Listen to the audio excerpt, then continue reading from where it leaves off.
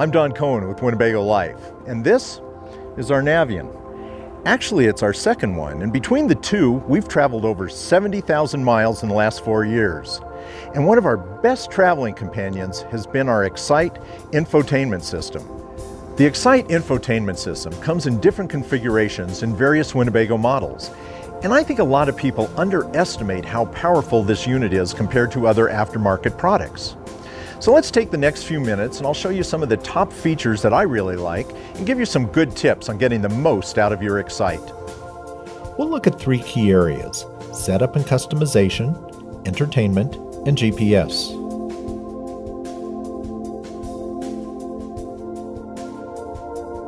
You turn the Excite on and off by pushing the power and volume button.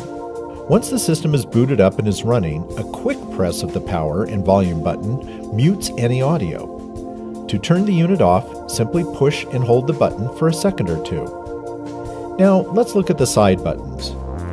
If your unit has a built-in CD/DVD player, there will be an eject button at the top. The first big button is Menu, which will display all the different modes of the Excite, including Setup, where you can do a lot of customization. The next button is Navi, which will take you to the Rand McNally GPS screen. With many units, the Cam button gives you direct access to the rear video camera. If you don't have this button, you can access the camera from the main menu.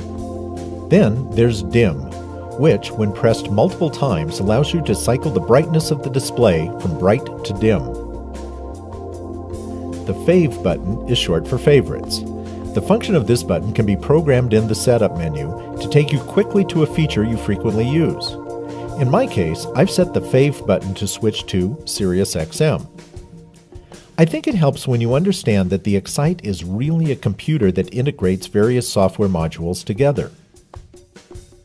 And this is a common point of confusion for many owners who mistakenly think that this is a Rand McNally product. It's not. It's made and designed by Excite. They simply license the Rand McNally GPS software to use on it. The Excite handles many tasks, and some units have built-in CD and DVD players. But others, like this new one in the Mercedes Sprinter-based chassis, uses Bluetooth and plug-in solutions from your digital media player.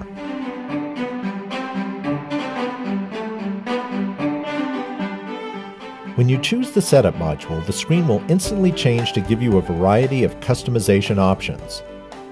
The adjustment controls are pretty self-explanatory, and by tapping on the left or right triangles next to each choice, you can choose the default modes you like, such as language and temperature. Notice the little page icons in the upper right-hand corner? Tapping on these is how you switch pages in the Setup menu. And remember when I talked about setting favorites? You do it here in the Setup menu. Now, look at the big tabs on the left. Again, depending on your unit, your tab choices may be different. As an example, if I choose the Audio tab, now I've got a lot more control options in terms of adjusting music sound and how the GPS voice alerts overlay any music that's already playing.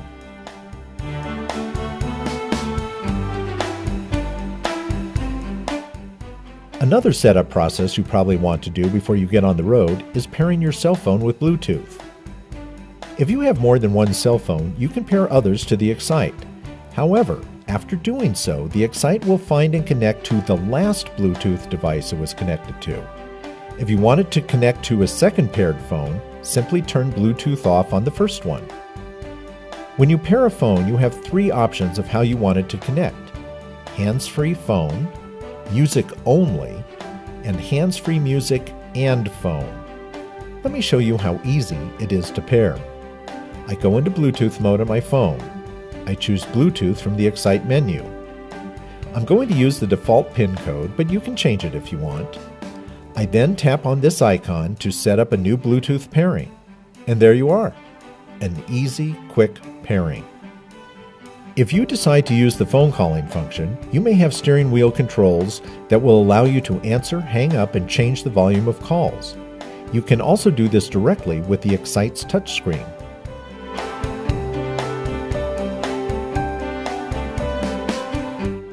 I mentioned just a moment ago that you can set up your phone to stream audio into the Excite. But for streaming audio, there's another great alternative in using an iPod, iPhone, or iPad plugged into a cable. Most Excite units have a USB input in the front you can simply plug your Apple cable into.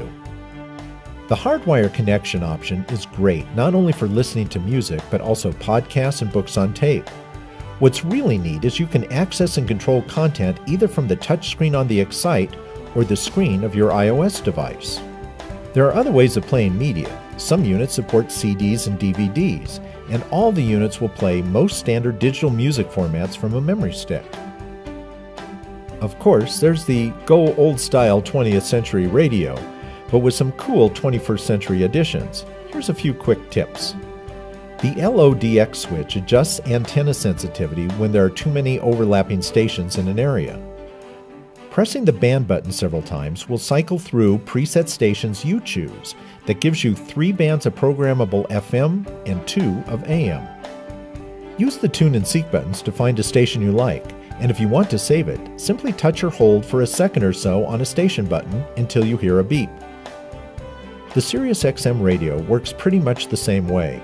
I had our Excite for over a year before I stumbled on the band button, which works the same way in radio mode by cycling through 3 programmable channel bands, allowing you to save up to 18 different channels. If you know the channel number you want to listen to and program as a favorite, you can tap the direct button and go right there. If you're like me and can't remember the channel, then scroll through your choices. When you find the one you want, simply tap on it. To save it as a favorite, press and hold one of the open band buttons until you hear a beep. You can also overwrite old presets by simply pressing and holding on that button while you've got a new channel selected.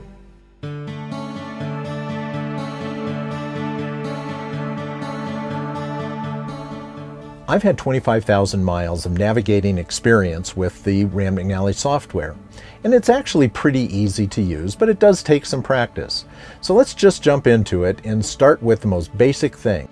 With your rig safely parked, start exploring the interface by tapping. You access many features by touching them. The exit POIs. This is short for points of interest. When you're on the freeway, it shows the services ahead of you. The Info tab. When you are not in route mode, this displays information on elevation and sunrise and sunset. When you are in the route mode, it shows upcoming direction events. Zoom. Makes the map bigger or smaller. Hide tab. Especially for smaller Excite displays, this pushes controls to the edge. Tapping again brings them back. Speed. This shows your moving speed, but tapping on it brings you to a lot of stats. You return by tapping on the arrow on the top right. Preferences. While you can set many of the GPS preferences here, this is the button you need to tap to get to the Route Cancel button. By tapping on this box, you toggle the cross street, or highway you're traveling on, or the municipality you're currently in. I almost always keep this set to cross-street display. Compass brings up a menu of choices on how you want to orient the map. To close this box, tap on any of the choices, even if it's the one currently selected. Finally, there's the main menu, which gives you 3 main choices, but also shows the Preferences button, which gives you multiple ways to customize settings for your type of RV, what your route preferences are, and how you like the map display to look. As it is on most of the Rand McNally GPS screens, look for the left arrow in the circle to return to the previous menu. Back at the main menu, the RV Tools gives you several trip planning tools. The 2 that I use are the RV Info and Warnings. The RV Info asks you to set your routing and vehicle preferences, which in turn tells the routing software the best routes to pick. The Warnings icon gives you choices on how you want the GPS to notify you for various alerts, such as speed, curves, and borders by sound, visual, or both. Now let's return to the main menu and get into the most common and often confusing part of the software, the Choose Destination. We could spend a half hour or more talking about all the power that's underneath these buttons, but let's start with something really simple. 2 ways on how to search. It helps to understand that from the top level of the menu, you step down through various levels of menus. Sometimes you have to step back up to the main level so you can come back down a different branch. On the destination screen, the 2 best ways to search is either by new location or points of interest.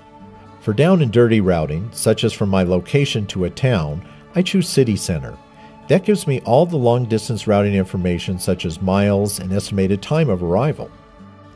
And this is the first confusing moment. You might think you should tap on the box, Enter City Center, but don't. Simply start typing out the city you want. The typing is predictive, and you'll see keyboard letters appear and disappear as you start narrowing your choices. If you get to a list where you see the name of the town you want, but not the state, simply tap List, and you will see all the matching names. Choose the one you want and then begin route. I sometimes use compare routes if I'm looking for a more interesting drive off the freeway. Of course, if you want to go to a specific location, you can be much more exact with an address, intersection, or even GPS coordinates.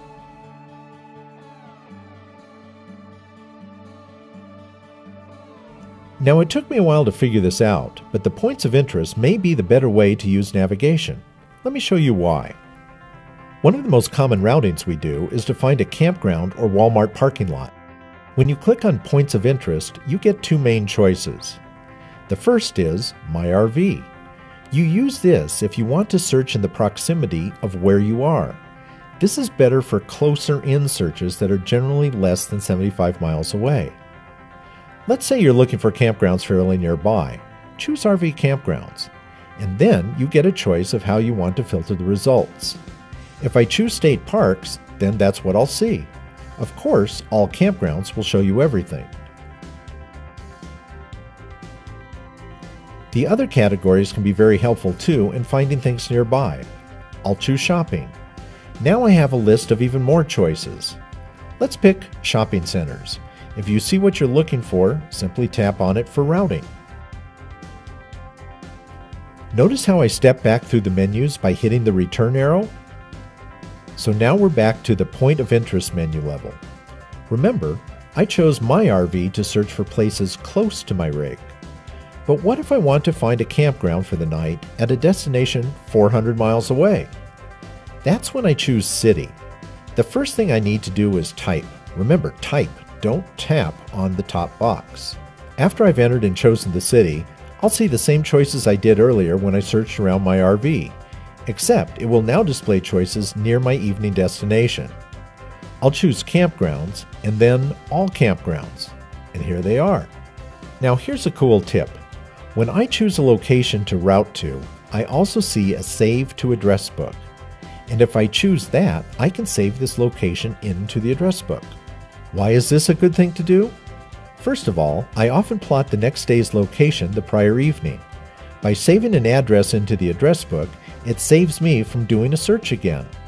Also, for smaller rigs that may be out and about for the day and coming back to the campground, it's great to have your home base in the directory to find your way back. Let me show you how. Here we are back at the main menu. I'm going to select Choose Destination. Now I'm going to tap on Address Book. And there it is, the destination I've saved earlier, and I can now tap and route. If you have a tow car like us with a built-in nav unit, you may find it very helpful to save your campground address into the software's memory for the quickest way back to your campsite. Now that you've seen some of the great powers and features of the Excite system, you see it's pretty easy to use. But that doesn't really replace the fact that a little practice can make perfect. So if you spend some time on the driveway or an evening in the campground exploring some more of these features and playing with them, you're going to get a lot more out of your Excite system. There's also reading the manual. And if you don't have a copy of the manual, it's easy to go download one from Excite's website. By taking the time to learn many of its functions, we've come to love the Excite's power and flexibility. Sure, there are less expensive alternatives out there, but for all its features and capabilities, the Winnebago Excite is truly a great traveling companion.